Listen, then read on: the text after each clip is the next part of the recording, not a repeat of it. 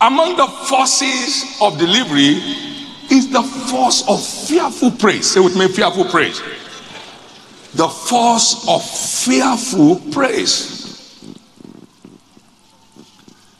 Now, in Matthew 21, we saw the picture of Jesus responding to the fearful praise of men.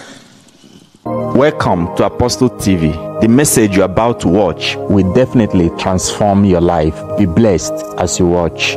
Your inheritance in the kingdom, more often than not, requires some degree of desperation. Enough is enough. Hear me now or forget it, Jesus. I know you got it in your hand. You are not going to prepare for it. Already fully paid for. Give it to me today or never. More often than not, every of our delivery demands some degree of desperation. Now let me tell you how I got healed from tuberculosis. I got up in the night and I saw that all the students have removed their beds from me. So I was like a leper. And I'd consumed Matthew, Mark, Luke, and John. I came out of that hostel room and I stood on a rock behind the hostel. And I said, Jesus, if it is true that you did all that is recorded in Matthew, Mark, Luke, and John, heal me now or as if I will slap you. He said, Mabino. He rooted it out same day. It takes some degree of desperation.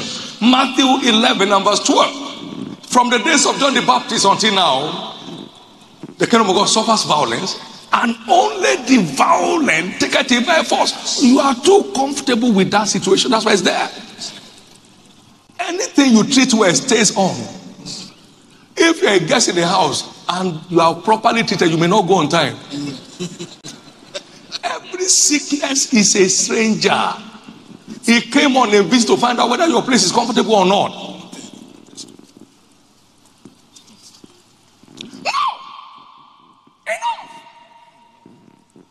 I remember after we got married and I went on a mission, and my wife said to me when I came back that she had miscarriage. I said, no, it cannot happen.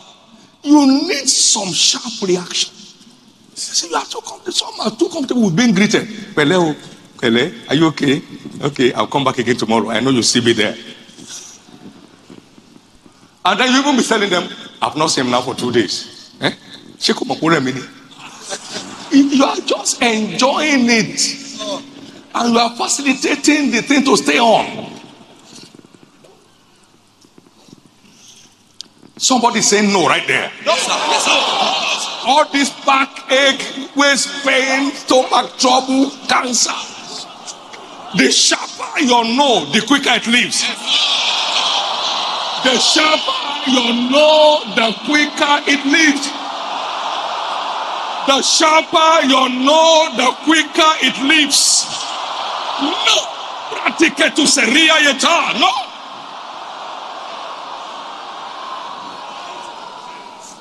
I was challenged at a point and doctor said, oh, your blood pressure is mine. I said, not mine. Give it back straight. The violent take it by force. Particularly regarding your healing and health heritage. If you are not a reactor, you remain a victim. There must be a reaction. This thing has been paid for. Why should gate men be stopping you from taking it? You have paid for your item in the store. It is your legal right to take it home. Your receipt is in your hand. And the man at the counter said, you can't go. What? I will slap you. He said, I'm sorry, I was just playing. He said, I will slap you. He takes off his hand. Glory to God. Say with me, sharp reaction. These robbers have come to rob you of your rights. What do? Reaction. You know, there's a way you respond to an armed robber.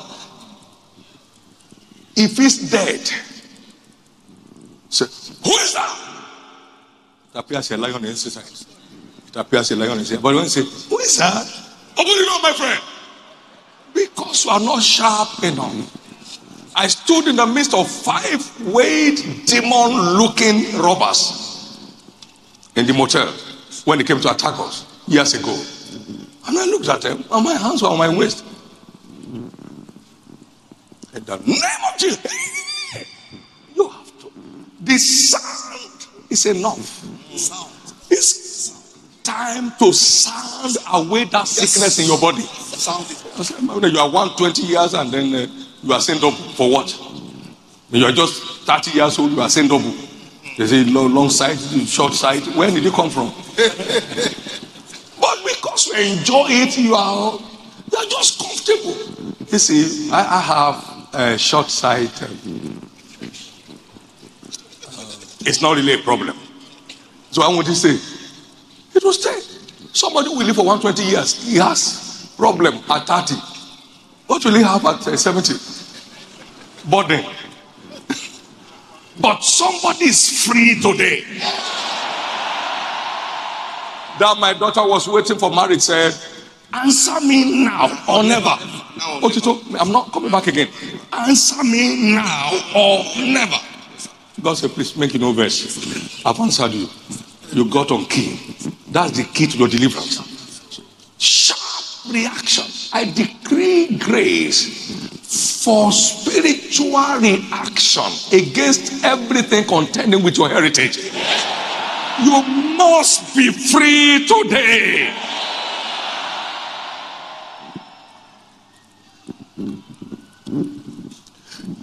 It's not only your heritage, it has been fully signed and sealed, awaiting your forceful delivery.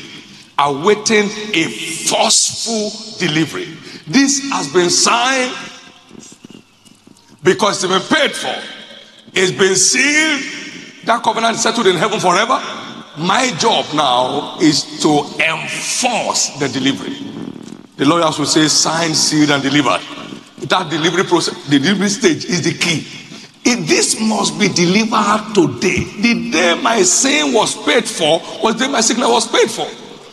So if I'm free from sin, I must be free from all the consequences of sin, which includes sickness. So I'm walking free today. Divine health is not just an issue of luck. It responds to your access to light. I'm walking in that light by all the forces of the Spirit enumerated in scriptures. I must be free today. It has been signed and sealed. It is my duty to enforce a delivery. It's my duty to enforce a delivery. And it must be delivered today. Let me hear your loudest amen. Among the forces of delivery is the force of fearful praise. Say with me, fearful praise. The force of fearful praise. Now, in Matthew 21, we saw the picture of Jesus responding to the fearful praise of men. The people were throwing their gowns on the road, cutting palm fronds and casting on the road for the ass to ride upon, exclaiming, Hosanna in the highest. And Jesus, in response to their violent praise, reacted violently to the defilement of the temple. And we are the temple of the Holy Ghost. He made some calls. He invaded the temple and flogged out everything that buys and sells, and said, my house shall be a house of prayer. How have thieves come to settle down here? Every sickness is a thief. Yes, sir. It came to steal your right in Christ. Every disease is a thief. Jesus responded to their violent praise with a violent reaction to everything molesting their body. And the blind and the lame came to him in the temple and he healed them. That is a clean interpretation of the cleansing of the temple. Hallelujah. Matthew 21 and verse 10. As you praise him today, Everything buying and selling in your life, everything buying and selling in your life, blood diseases, hypertension, high blood pressure, low blood pressure, whatever is molesting this temple, that temple of the Holy Ghost, everything that making you less than human, whatever is humiliating your inheritance of total health and vitality in Christ, as you get into wide praises today, they are cleared off your life. Like I said at the breakthrough service, expect sudden turnaround today. That you'll be talking about the remaining days of your life. Because suddenly something will turn in your life. As this word is going forth now, every stranger that is humiliating your health, humiliating your body, they are hearing now. Jesus was casting out evil spirits with his word. As the word is going forth, everything molesting your system is getting out. Somebody is carrying a growth in his body right now. That growth is vanishing by the power of his word. Hallelujah. Come and say, I'm free. Say loud, I'm free. Fearful praise silences our enemies. Out of the mouth of babes and sucklings hast thou ordained strength, because of thy enemies, that thou mightest avenge, silence the enemy and the avenger. Psalm chapter 8 and verse 2. Out of the mouth of babes and sucklings hast thou ordained strength, because of thy enemy, that thou mightest steal or silence the enemies and the avenger. You remember Jesus went about doing good and healing all them that were oppressed of the devil. Most of the things we carry as challenge to our head, they have demonic roots. They have what? They have demonic roots. But all those forces from hell will be silenced now. People that are reacting to our success, reacting to our breakthroughs. He said the wicked shall see it and gnash with their teeth. So every time you are experiencing breakthrough, you are being haunted. Yes, sir. You are being what? Haunted. You are being haunted. The wicked is haunting for your life. He's haunting to bring you down. He's offended that you are going forward. Now if you look at that chapter, Psalm 8 and verse 2, and you go and put it together with Matthew 21 and verse 16, the word ordained strength there was interpreted as perfect praise. Perfected praise. Praise at its highest. Glory to God. Praising in the highest. The highest realm of praise you can operate in. Out of the mouth of Israel, as thou perfected praise. High level praise. Acrobatic praise. Violent praise. Let me share this experience with you. 1979 was my first time of experiencing the revelation of Matthew 21. And you know, when I get anything, I run with it. So I set up the first Hosanna night. I saw Jesus coming out with a cudgel and flogging out everything humiliating us. And I said, give God the greatest dance of your life. And watch him decorate you and beautify you. That's all I knew. We danced like nobody's business. No guitar, no nothing.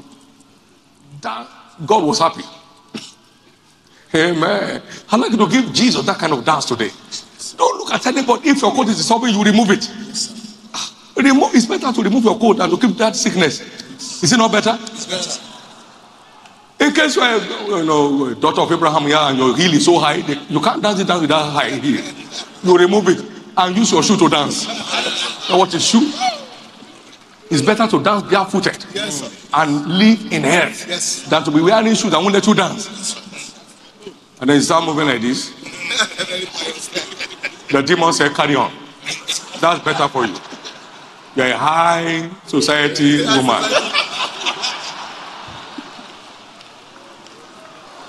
Amen.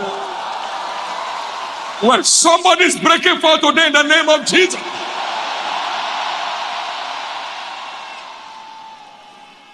Many will gather from here today and just discover that the signs, the symptoms are no longer there. A woman danced and danced and danced and look up at the forehead of the baby at the old church in Rajoba, and the growth had disappeared.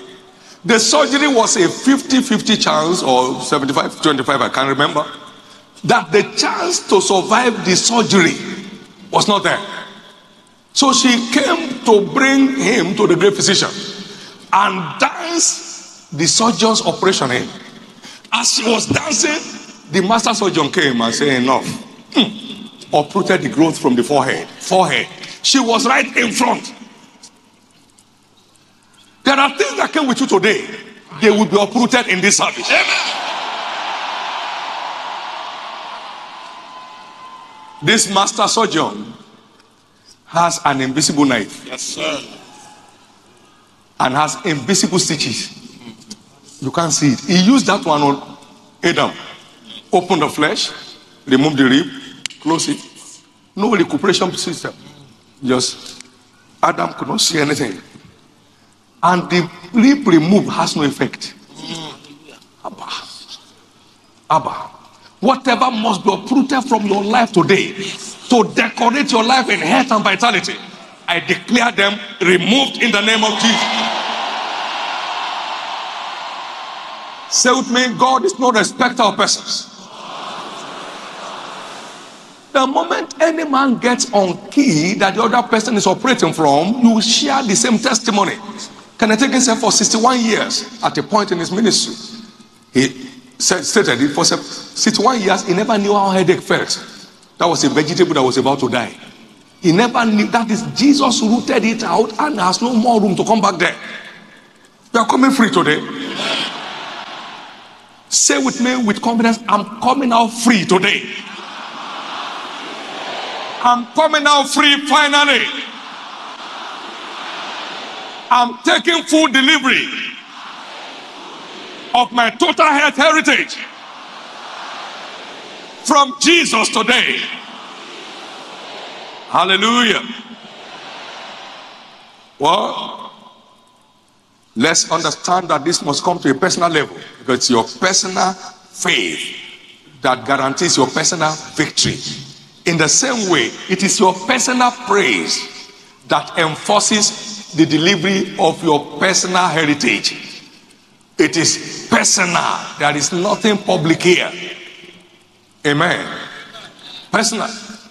Your personal faith is required for your personal victory. In the same way, your personal praise is required for the delivery of your personal total health heritage. I must dance my way to my portion today. This is my day. You believe that? Let me hear your loudest amen.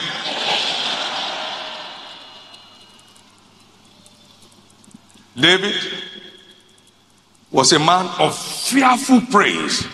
The Bible said he danced with all his might before the Lord. 2 Samuel 6:14. With all his might. With all his might. It wasn't soft, stopgap praise, entertaining praise. It was praise warfare. He danced with all his might before the Lord. And God blessed him with all his might from heaven.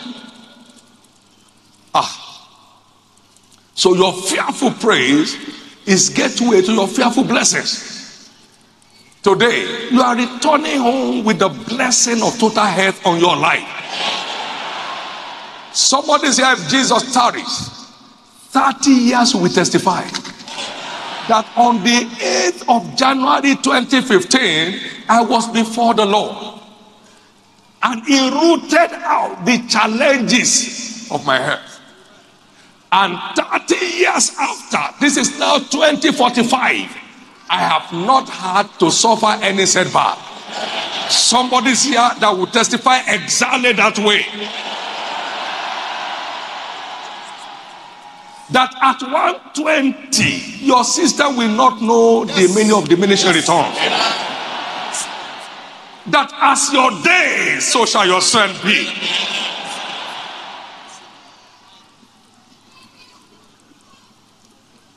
That will be determined by what you do with today's opportunity and take it once and for all. If I slept that night and felt sorry for myself and did not react, you may not have met me. Maybe that disease would have killed me. But I reacted that night. Now. Do it now. He said, enough. I've done it. He did it. Somebody's here like that today. As you are dancing, you are enforcing through declarations your rights to total health.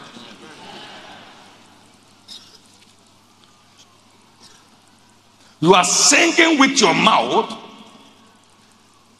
and the word of God is in your hand to enforce your rights to total health.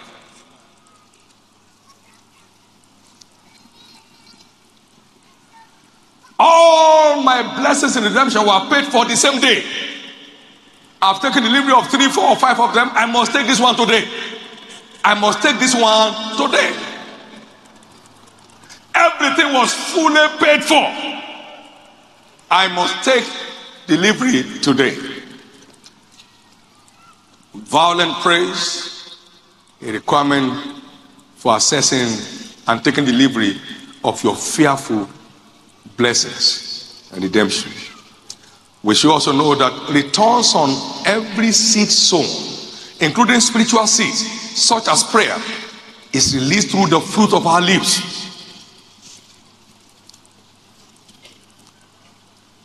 Every seed sown is entitled to returns in harvest.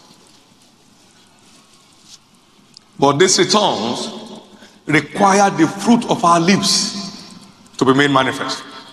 Chapter 12 of Proverbs and verse 14. The Bible says, a man shall be satisfied with good by the fruit of his mouth, and the recompense of a man's hand shall be rendered unto him through the fruit of his mouth. Through what? Now follow me carefully. Now in Proverbs 13 and verse 2, the Bible says, a man shall eat good by the fruit of his mouth, but the soul of the transgressors shall eat violence. He won't get nothing. He will just be screaming for nothing. Proverbs chapter 18 and verse 20. A man's belly shall be satisfied with the fruit of his mouth, and with the increase of his lips shall he be filled. Now, what is the fruit of our mouth? Hebrews chapter 13 and verse 15. Hebrews 13:15. By him therefore let us offer the sacrifice of praise to God continually. That is the fruit of our lips, giving thanks to his name. The sacrifice of praise is the fruit of our lips that enforces returns on our seed sown. Glory to God. That is the simple interpretation of the fruit of our lips. So no matter what you sow with your hand, you will need the fruit of your lip for guaranteed returns. And that is the sacrifice of praise. You haven't seen it, but you are persuaded it's there, and you are pressing it down. Come on now. That's the sacrifice of praise. You are pressing it down, and you are digging it before the Lord. You are celebrating him. Everybody is still mocking you. The growth is still on your forehead. You are jobless, and they are hearing you are mocking you. Epa mi gboluwaga, epa mi gbe Jesu ga, ekorin re, epa mi gboluwaga. They see you dancing and holding children materials in your hand. They call themselves, come and see one mad woman. He has started again. I don't know what they gave him there. You are singing your way to victory. Hallelujah. You are singing your way to triumph. Can I hear you loud and say amen? Yeah. One witch asked one of us one day and said, how far now? She was waiting on the Lord for the floor of the woman. He said, God has done it. Immediately, hell broke loose on her life. My chest, and died. He wanted to hear, we are still waiting on the Lord. After this dance, tell every devil, my God has done it. How about that your baby now? God has done it. How about that your job now? God has done it. Eyes your head now. God has done it. You need this understanding to maximize this season. I pray that your harvest of total health will be delivered to you this hour.